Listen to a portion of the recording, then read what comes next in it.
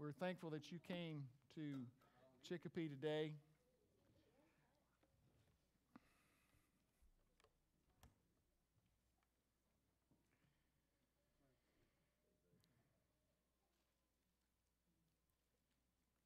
Have you ever had just one of those weeks where you didn't know up from down or left from right? Anybody here have one of those weeks? Yes. I can understand I'm there with you today. But I'm reminded of something that Jesus told one of the disciples. Jesus was asking His disciples, who do people say that I am? And they said, some say that you're Elijah. Some say John. Or one of the prophets. And then Jesus said, who do you say that I am? And Peter spoke up. Peter's the big mouth in the group. Don't be elbowing your spouse right now. Peter was the big mouth that would always just open up and would be the first one to answer any question. So Jesus says, who do you say that I am? And Peter said, why, you're the Messiah. You're the Son of God. And Jesus says something to him in chapter 16 of Matthew that's very interesting. That's not going to be our main text today, but I want to read this to you. Blessed are you, Simon Bar-Jonah, because flesh and blood did not reveal this to you, but my Father who is in heaven. I also say to you that you are Peter, and upon this rock I will build my church, and the gates of hell will not overpower it.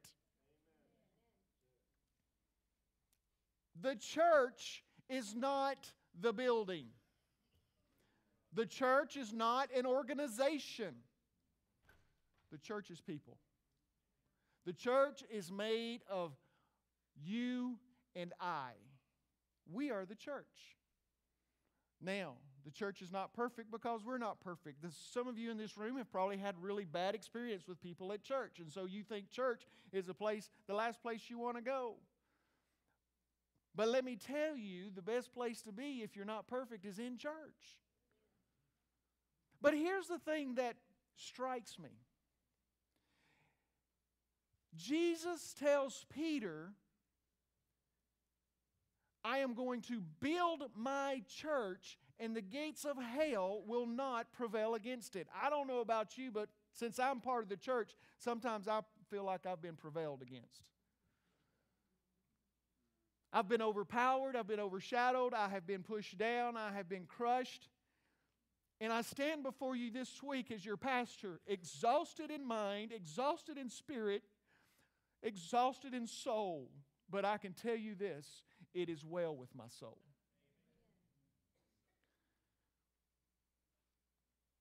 I had planned to preach another sermon earlier several weeks ago about what today would be about, but it just wouldn't work. And this week, I preached 2 funerals. My dad was in the hospital. He has heart failure on the right side, and it's not going to get better. The future does not look bright. Hopefully he'll get to come home. There's just so much stuff that seems to overshadow and beat us down as the church, ladies and gentlemen. But Jesus said the gates of hell will not prevail against it. So what do we do when we feel like we're overpowered? What do we do when we feel like we're beat down and we feel discouraged and we feel like we just cannot go on? I can tell you one thing, the evil one wants to hold you hostage to that. He wants to hold you hostage to a place where you will not break free and find the victory in Jesus. Jacob, today you could not have picked any better songs than what I needed. And to begin with this idea, there's victory in Jesus. Yes, there's victory in Jesus, but what happens when everything seems to be overwhelming you and victory seems so far away? But one of the things we're going to do today, which I think we should always do, that's go to God's Word and see what the Word says. Why go to church? Why is church important? Because the church is the place where we can overcome. I'm going to say that again because there's only one person in this room that seems to really believe that. The church is the place where we can come and we can realize that we can be overcomers. A few more of you heard me that time. You better stay dialed in today. I'm going to get you. I want you to turn to 1 John chapter 5. 1 John chapter 5. It's near the end of the New Testament. It's a small little letter written by one of the disciples, actually, whose name is John.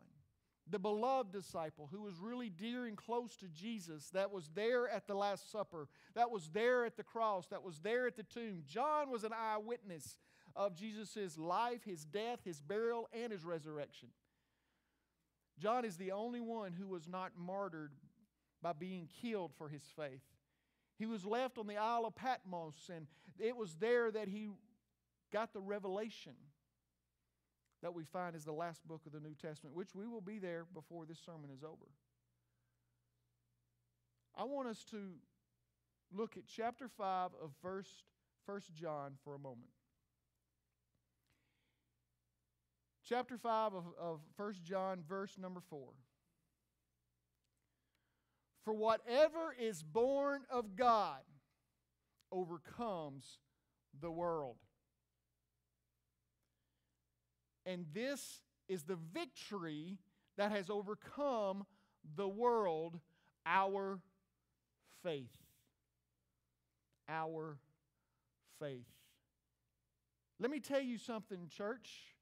There's a promise in God's Word that we have already overcome, but we struggle with that, don't we?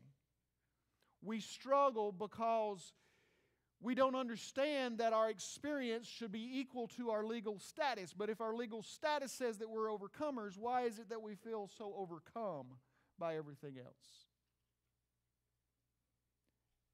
We need to match up our experience to our legal status. Now, let me put it to you this way. In other words, a person can be married. If you're married, say, oh, thank you, Jesus.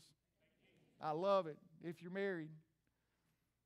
You can be married and not be happy. But just because you're not happy doesn't make you unmarried, does it? Thankfully, I'm not in that category. I am a very happily married man. My wife rallies around me and helps me and supports me, and if not for her, I would not be the man that I am today. Now, you didn't have to say it that loud, Marty. It's true, I agree. But you can be married legally and be unhappy, but even though you're unhappy, it doesn't mean you're not married. You can still be married. You can be a Christian and you can feel defeated, but that doesn't make you unchristian or less than a Christian if you feel overwhelmed. Do you hear me, church? I don't want you to begin to think that if I'm not walking in victory and I'm not walking with my head up, that I'm some kind of less of a Christian and I'm not good enough, because that's not the case. Would you like some biblical proof of that? Revelation. And Jesus is talking to John, and he's talking about 7 different churches. And he says in chapter 2, verse 7, he who has an ear, let him hear what the Spirit says to the churches. To him who overcomes. It's written in a way that the ones that overcome listen to what I'm about to say. And this is to the church. He also says the same thing in verse 11 of the same chapter. He who overcomes. Verse 17 of chapter 2. To him who overcomes. As if it is something that can be accomplished, and some can and some cannot, and there is a struggle with it. Verse 26. He who overcomes.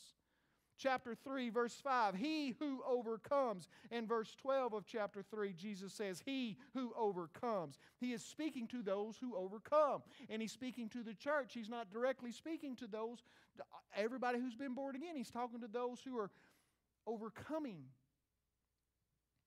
So how do we reconcile this idea that in 1 John it says we have overcome, and then in Revelation, Jesus has said those who have overcome? How do we reconcile? It's because of this. We can be Christian and we can struggle with overcoming.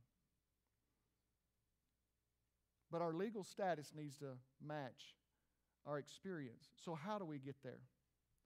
Well, we have to understand that God does not always put that overcoming in our hand, but He puts it within our reach.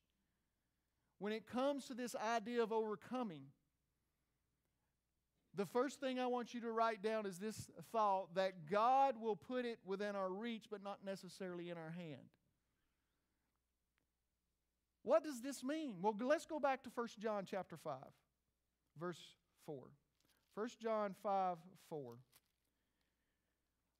For whatever is born of God overcomes the world, and this is the victory that has overcome the world. Watch the words, our faith. Let me tell you something. Somebody get me an umbrella. Matt, would you get me an umbrella? I forgot to get an umbrella. I want a big umbrella. Somebody bring me an umbrella. Oh, my wife carries a small umbrella. But I want a big one to illustrate this point of our faith. You know, today it's supposed to rain. It rains. Sometimes the forecast says it's going to rain. Sometimes they say it's going to storm. Sometimes it does. Sometimes it doesn't. This one's actually even wet today. So apparently, I would say, ladies and gentlemen, it must be raining outside. But I have this umbrella in my hand right now. What does this umbrella have the power to do? It has the power to shield me from the rain. It has the power. Now, if I walk outside and it's raining, what am I going to do? I'm going to get wet. My hair's going to get wet. My clothes are going to get wet. I'm going to get wet. The rain will overcome me if I don't have an umbrella. I can go outside with this umbrella and I could walk around just like this. I could walk around. I could use it as a cane. I could use it like they do in Singing in the Rain as a little prop. Singing in the rain.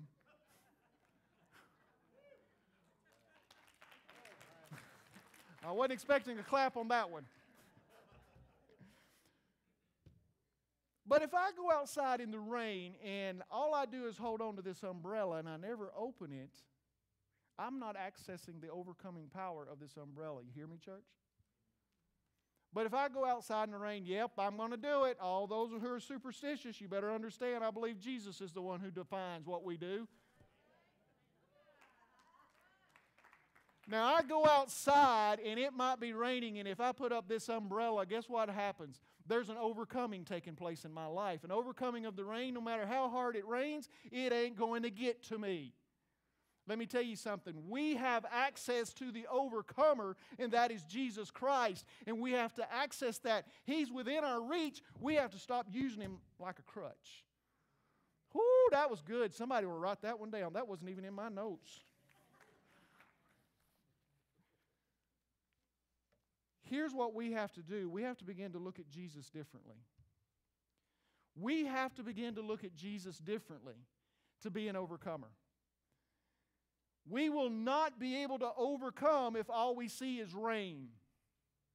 If all we see is the storm in our life. The only way that I'm up here today is because of Jesus. Because if it was left up to me,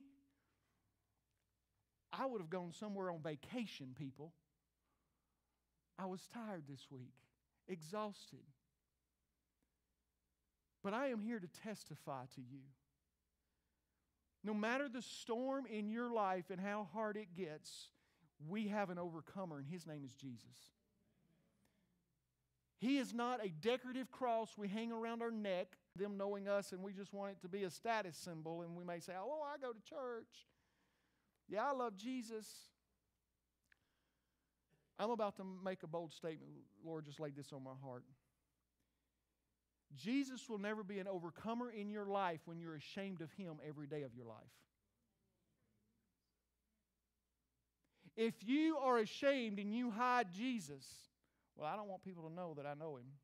I'll be persecuted. You can quote me on this. Wah.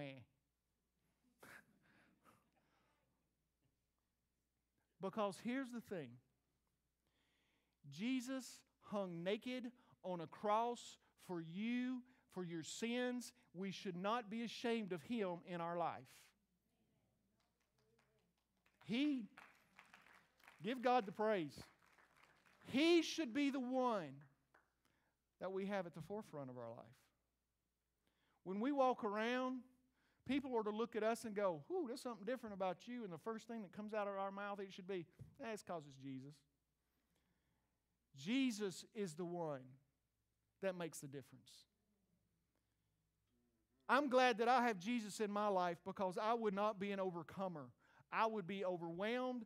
There ain't no telling where I'd be right now. I might be on the street somewhere. I don't know. But because of Jesus, I can be an overcomer.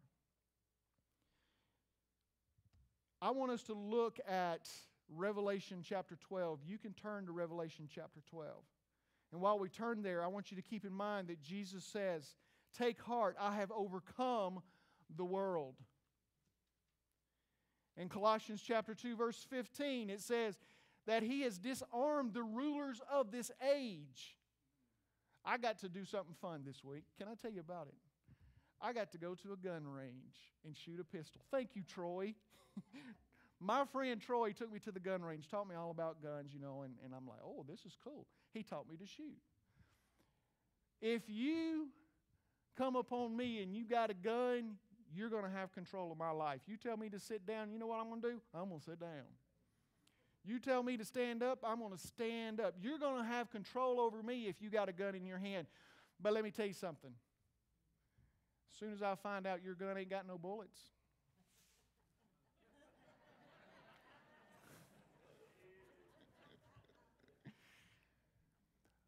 we have bought the lie from the evil one that his gun is loaded and full of bullets. But he was defeated on the cross by Jesus Christ when He rose from the dead. Death, hell, and the grave no longer has victory. He does. Jesus is our healer. Jesus is our comforter. But yet we believe the enemy's gun is full of bullets. So what do we need to do? Revelation chapter 12, verse 11. This should get good. Revelation 12, verse 11. As it's referring to those who are overcoming the evil one, and they overcame him because of the blood of the Lamb. Whoo, somebody say amen. Because of the blood of the Lamb, they overcame. Let me tell you what that is. That's the cross, ladies and gentlemen. That is the cross. The power of overcoming is found in the cross. Not 2,000 years ago, but right now, on May the 11th, 2019, it's the cross we find overcoming power. It's not something we refer to and think about that was ancient. It's something that's real right now in our life. See, they overcame because they understood the cross at Calvary and the blood was not something that applied 2,000 years ago, but applies right now in their life. And until we see that, we will never overcome. The cross will give us the victory to overcome. Romans 8:37 says that we are more than conquerors. Let me ask a question. How do you become more than a conqueror? I thought conquering's about all you can do. Let me tell you, through Jesus Christ, He won't only do what you need, He will do even more than you need. We can be more than conquerors. The cross. Revelation 12:11. And they overcame him because of the blood of the Lamb and because of the word of their testimony, their confession, ladies and gentlemen. Their confession. See, being a Christian is not a secret society. They confessed, they talked about what Jesus did in their life. When God does something big in your life, you need to put it on display somewhere in your life. It might be on your refrigerator. It might be in your office. It might be on your book bag. It could be in your car. And when people walk by and they see it, they need to go, what is that? And you need to tell them. Jesus showed up and He did something big in my life and I got victory. If you don't want other folks to know when you have been baptized and that you know Jesus, then don't be calling on Jesus when you're denying Him. Today, You may be someone in this room whose storm, whose life, things are overwhelming you. But let me tell you something, your eyes need to be on Jesus. Just believing in God won't cut it. Just believing Jesus died on the cross won't cut it. It's an intense, absolute focus and relationship on Him. Confession. So we can see right here in verse 11 of Revelation 12, the cross, the confession. Let's read. And they overcame Him because of the blood of the Lamb and because of the word of their testimony. And they did not love their life even when faced with death. Whew. Jesus was wounded for our transgressions, but do I have the commitment to love Him more than I love my life itself?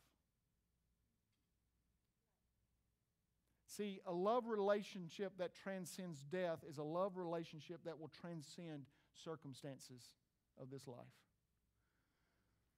When Jesus and that commitment to Him transcends whether I feel like going today or whether it's raining enough or not raining enough, or maybe you know what, we haven't just rested enough. I understand having to rest sometimes. I need to rest. We all need to rest. But the thing is, God created the church. That's plan A. He has no plan B. You need to be part of the church to be able to overcome and be encouraged, because that's the place you can meet Jesus and other people and go, Jesus can make a difference. Jesus can pay off a hospital bill when you don't know if there's going to be a way. Jesus can be there whenever you think He's a million miles away. Just hearing a story from someone in the church that Jesus has made a difference will cause you to perk your head up and go, devil, you ain't got no bullets in that gun. That's it, devil. I'm done with you.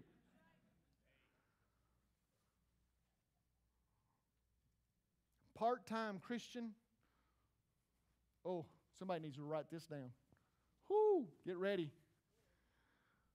Part-time Christianity will not bring full-time deliverance.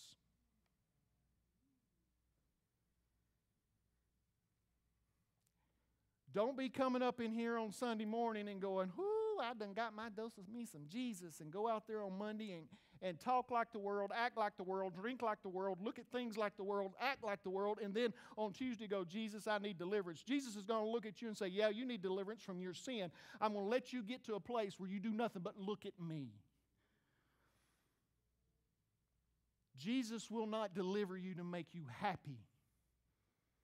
He'll deliver you as you become holy. Righteousness leads to deliverance. Righteousness leads to victory. Righteousness leads to overcoming. There's three things that you'll face in this world. Temptation. That is something that's trying to drive you backwards in your walk. That is something that is trying to take you to a place of sin. Temptation wants to destroy you. Then there is this idea of a trial. A trial is one of those things that's going to make you better, make you stronger. It's like working out. It's like being faced with something that, gosh, this is going to push me. That's a trial. It's to make you better. You want to know what testing is? Testing is seeing where you are with those two things. When you face a test, it's to see, okay, how are you handling that temptation? How are you handling that trial? Are you at a place where you can go to that next step? So today, you may be wounded. Jesus was wounded for our transgressions.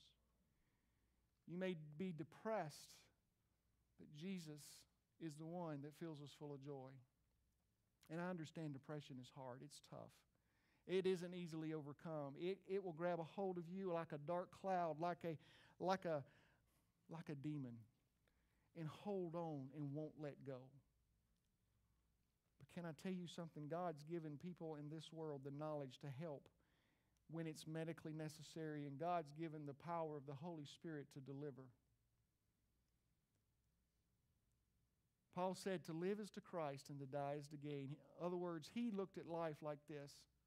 If I'm going to live and I'm going to keep going, it's going to be for Jesus. And that's going to be okay. Even though I might get beat again, thrown in prison, I might be left for dead, people may call me names, they may push me out of town, they may reject me, I'm going to live for Jesus. And that's going to be okay. And then he says, but to die is gain. And if I don't make it, let me tell you, ladies and gentlemen, if I don't make it, I'm going to be with Jesus. So if I live, it's going to be about Jesus. And if I die, it's going to be about Jesus. If what's going on in my life brings life, great. If it brings death, great. It's going to be about Jesus. That was Paul's attitude. Paul faced so many things, but he understood Jesus was the overcomer. And that's what the church is built on. The church is not built on music. It's not built on the pastor. It's not built on how many people come into this room. It's not built on what it looks like. It is built on Jesus. As for Chicopee Baptist Church, it's built on Jesus and nothing else. It's not built to build my kingdom. I'm sorry. I'm going to step on somebody's toes. It's not being built to build your kingdom. It's being built to build Jesus' kingdom. Because that is what the church is built on. And to see the church any other way except for Jesus is to totally redefine the church as God intended it. God intends the church to be built on Jesus. Somebody say Jesus. The sweetest name I know. What must I do? How do we move from being overwhelmed to overcoming? Well, when I think about Revelation chapter 12, verse 11, and the three things listed there, the cross, the confession, and the commitment, it was about Jesus. It's about realizing who He truly is. So we must look at Jesus differently. So my question is, where is your focus? Where is your focus? Is it more on the storm? Is it more on the rain? Or is it on Jesus?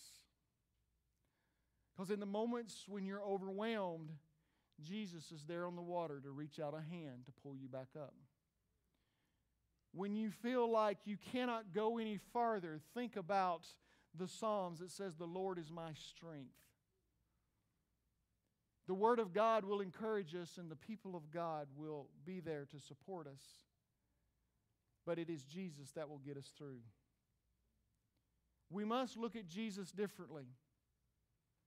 Ladies and gentlemen, Jesus was there when time began. In the beginning, God created the heavens and the earth, and it was nothing but a wasteland, a dung heap. It was a mess, and God said, "Let there be light," and there was light. Jesus was there when light was created, and it says in the Word of God that Jesus is the light. Without Jesus, there is no light. He hung the stars also. He created all that we know around us and we see, and we become so numb to His creation, it doesn't mean a lot to us. Can I tell you something? Jesus left heaven and came to earth and lived as a baby, grew up as a teenager, and became a man. He walked around and He healed people. Those who were blind, He gave sight. Again, one man said, "Jesus, Jesus," as Jesus was passing by. And He just wouldn't stop. The disciples would say, "Be quiet, don't bother Him." And you know what He would say? "Jesus!" He'd holler even louder. And finally, Jesus said, "Bring him to me." And says, "What can I do for you?" And the man said, "I want to regain my sight." And Jesus said, "Your faith has made you whole." Jesus healed the blind. He healed the lame. He raised people from the dead. 1 day dead, 3 days dead, 4 days dead. He even raised Himself from the dead. He ascended into heaven. He planted a thing called the church, and people who were misfits, who were uneducated, who didn't know anything, but God used them. That's impacting the world today. And you think your problem is too big for Him? Jesus is the overcomer. We need to see Him as the resurrected Christ over all things. then we'll see Jesus in light of our mess. Paul said, whether I live or whether I die, it's going to be about Him. The church. Why church? Because it's the only place you'll hear the message that you can overcome through Jesus Christ. You won't hear that anywhere else. You can join a club, you can read a book, and it'll say, just think positive thoughts. Think positive thoughts. Make a list of goals. But when you leave Jesus out, you're right where the enemy wants you to be. In the perfect position for defeat. The enemy doesn't want to simply confuse your life. He wants to destroy it. But Jesus wants to build it up. Will you pray with me this morning? Father,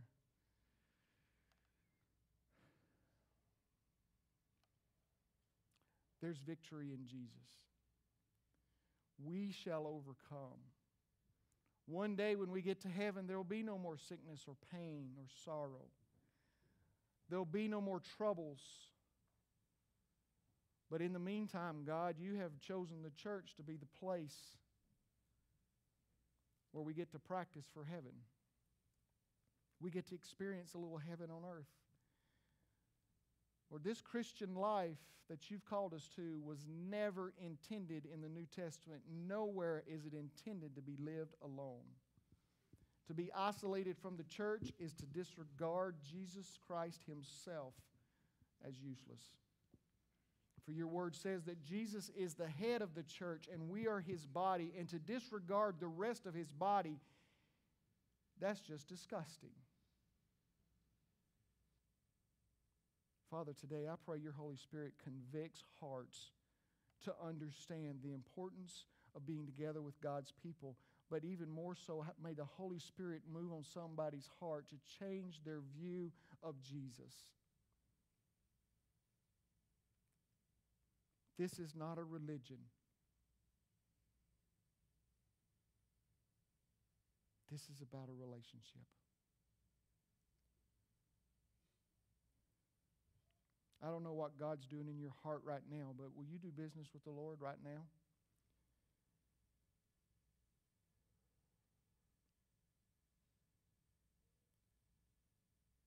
Father, we need to do something with this message today. What is it that you want me to do? In Jesus' name, amen.